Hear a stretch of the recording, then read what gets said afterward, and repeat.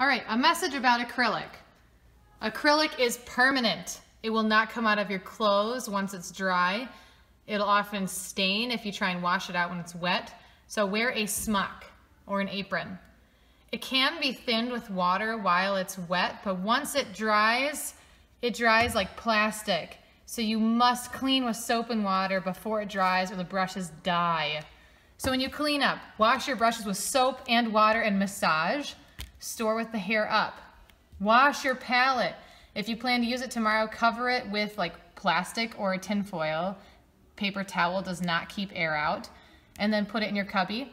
Sponge your work area. So if you do not clean your brush, it's ruined, and I'm not lying about that. This has acrylic paint on it and it's dried. I cannot spread the bristles apart unless I tear this paint. If I put it in a cup of water and try to rinse it and clean it, it will not come off. It is permanently dried now. This brush is a piece of trash. It's basically the same as a drumstick now because someone did not clean their acrylic paint off of it. So please wash all brushes with soap and water. Store with the hair up. Okay? If you are not going to do that, do not use the brushes. If you are in a rush, I am going to leave this bucket in the sink. At least put your brush in the water. This one's double-sided. Please put the brush in the water just so it doesn't dry, because once it dries, it looks like this and it's useless. It's a piece of garbage. So please do not make our lovely brushes pieces of garbage. All right, this is how you get paint. Here we have, in this drawer, clean paint trays, clean-ish anyway. And you'll grab a paint tray, go over here, and then our acrylic paints are kept in this cabinet for us to use. This cabinet has the refill jugs that are really huge. Please don't pour from those because you end up usually pouring more than you need. On this cabinet, there's some tips and tricks. So if you want to blend it, you must work fast. Adding a wash before you add your stuff, creating atmosphere. Dip your brush in water before painting to help it go on smooth, to make little crisp lines. Dry brushes when you blot the brush before painting so the paint goes on more stiff. You can create little trees that way. Is your paint not covering well? Add white to help cover up your drawing. So it's the same drawing, that's just plain yellow, that's with a little bit of white added to it. And it says make your painting more unique by adding your own, creating your own colors. So paint, this is right out of the bottle, this is paint mixed slightly with other colors. So kind of creates a little bit, something a little bit different. So you can always reference those tips and tricks. These are what we're using to distribute our paint. They're basically the same thing that you'd find at Subway that has mayonnaise in it. On the bottom is a little squeezy part, suction area, that you just squeeze the paint out. Please be responsible with this. If you can't, then you will be given just a watercolor pan. So if you want to use the grown-up paint, act like a grown-up. So here we go. We're going to squeeze a little dollop of blue, a little dollop of red, and a little dollop of yellow. And for this assignment, for the worksheet, you can use a little dollop of white.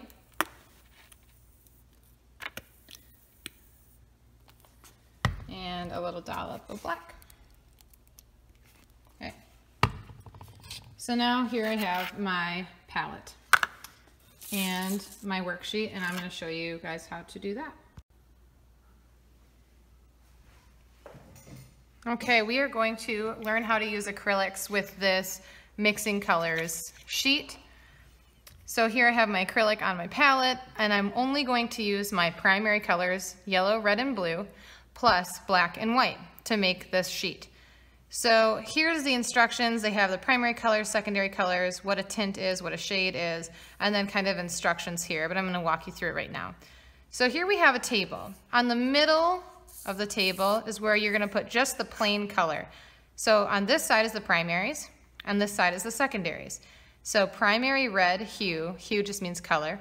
Primary red hue is going to go right here. So I'll just do my red, and I'm going to paint this square red.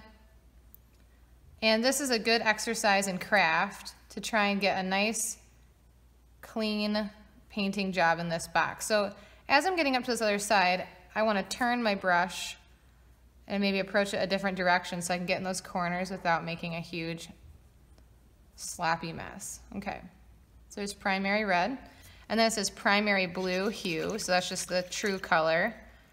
Hue means color, so primary blue hue. So I'm going to rinse my brush, switch over to blue,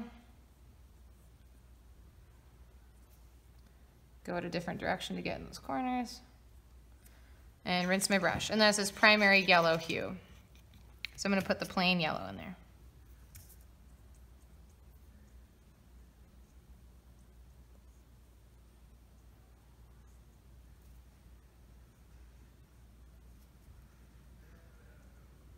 Okay, now I'm going to mix my secondary colors. So I'm going to ignore this middle one right now.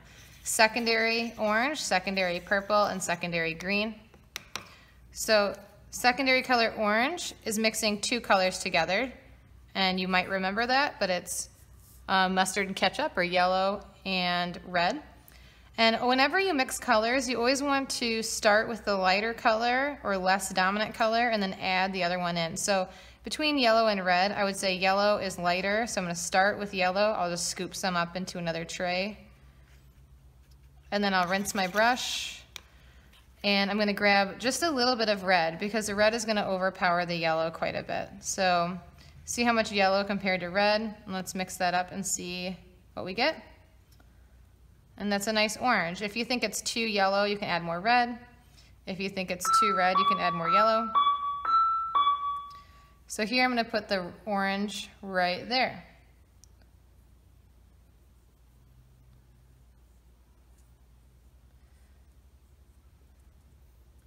Now I'll rinse my brush. I'm going to make my purple. And red and blue are pretty similar in terms of power. Generally, I think the red is lighter, so I'm going to grab some red, rinse my brush, grab some blue. See, again, a little bit of blue compared to a lot of red, and mix it up, and I've got a nice dark purple. I might add a little bit more blue to that because it feels a little red still. Still a little bit red. Let's get some more blue here. Here we go.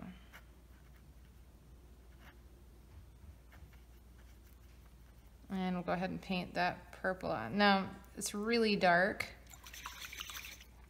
If I add a white to it, it's technically making it a tint, but if it's hard to see, let's put a little bit of white in there.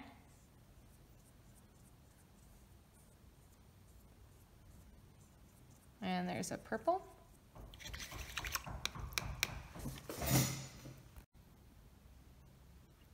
And then my secondary color, green. So green is yellow and blue. So again, I'll start with my lighter color, scoop it in here, grab a little bit of blue, and it makes a nice green.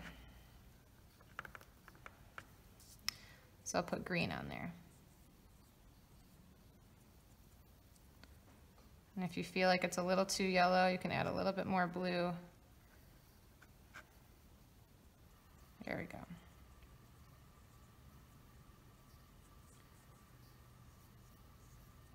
So now I've got all my primaries and my secondaries, and now I'm going to make some tints and shades. So tint is where you add white to your color, and shade is where you add black. So whenever you add white, my recommendation would be to start with white. You start with the lightest color. So here I'll make some little areas with some white. Now I'm going to need 6 areas here. So we'll use those areas to make our tints. So here it says primary red tint. So what I'll do is I'll take a little bit of red and add it to some white. And that will make my tint, which for red actually just makes pink, because pink is a tint of red. So there, I'll put my tint of red right there. And if I want to cheat, I could make my tint of purple, because I already have red in here, so if I add a little bit of blue, that'll make purple, but it'll make a tint because there's white in there. So there's my tint of purple. I know it's a tint of purple because it's red and blue, which makes purple, and it has white in it. It's almost like an equation. Rinse my brush. Now let's do my blue tint. So I'll add a little bit of blue to some white, and that'll make a light.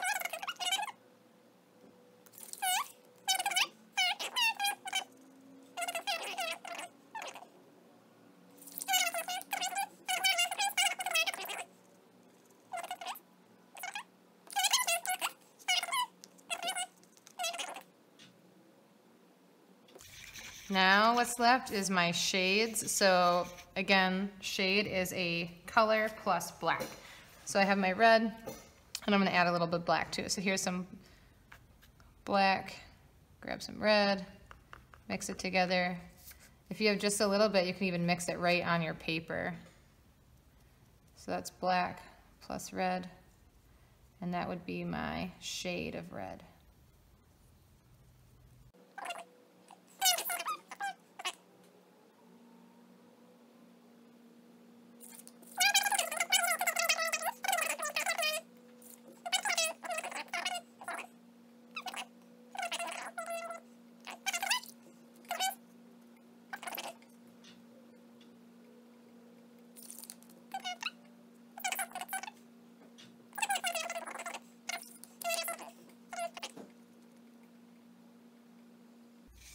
Okay, so now we have this middle row, and for our middle row, it's called a neutral or brown.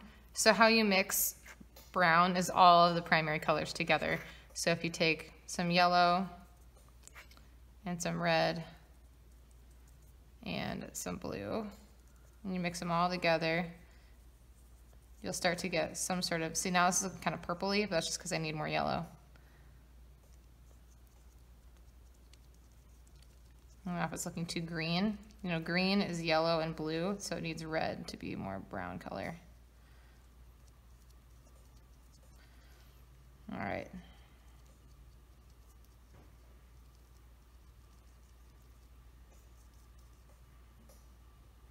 I keep overdoing it here. There we go, now we're getting a brown. So here I'll put my brown right here. Maybe a slightly reddish brown, but it'll do. And then my tint would be brown plus white.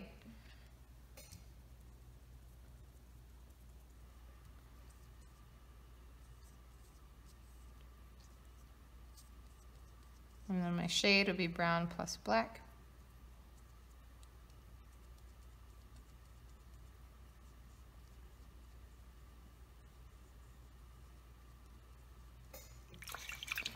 And here I've completed the first page of the acrylic paint practice.